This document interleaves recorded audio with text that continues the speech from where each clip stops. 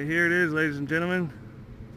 This is the wind turbine. You can see back the Amicalola Falls back in the background back there, which is pretty cool. And I just installed this bad boy. It's right above the tree line, as you can see right there. Just to get out of that turbulent stuff. And we're up here in the mountains, so this thing just doesn't stop. It charges like crazy. I think its max output is 1500 watts with a constant. Normally it's putting out, when it's spinning at about 70-80 RPMs, it's putting out about 1000 watts, something like that, which is a lot of power. About 200 RPMs it was putting out about 1500 watts.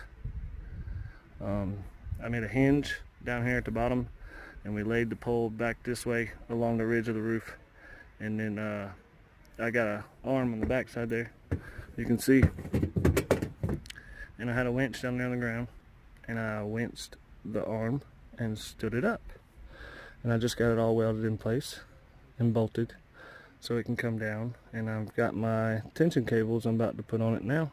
I just got them put on there. I just got to put them anchored to the ceiling up here, so the tension cables are on there good and tight, and that ought to cut down some of the movement, and we should be good to go. The pole goes down into the attic and bolts to the concrete wall and the beam of the house.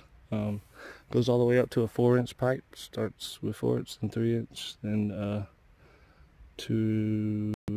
comes all the way down to 2 inch. At the very top, it's 2.5, right below the top. It stopped.